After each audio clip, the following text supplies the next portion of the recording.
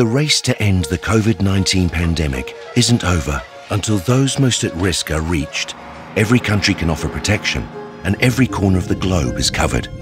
In just 1 year, vaccinations have saved over 20 million lives and reduced deaths by more than 60%. But this is not enough.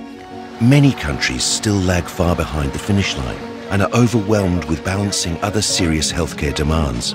Through the COVID-19 Vaccine Delivery Partnership, UNICEF, the World Health Organization and Gavi are joining forces with countries, communities and essential partners to remove as many barriers as possible and ensure our most at risk can get protected. But more must be done to reach those whose lives are still on the line. Our grandparents, our immunocompromised, our community and healthcare workers, those who are sick or fleeing for their lives. To do this, we need to equip more mobile units, run more door-to-door campaigns, and mobilize more community leaders to help turn vaccines into vaccinations.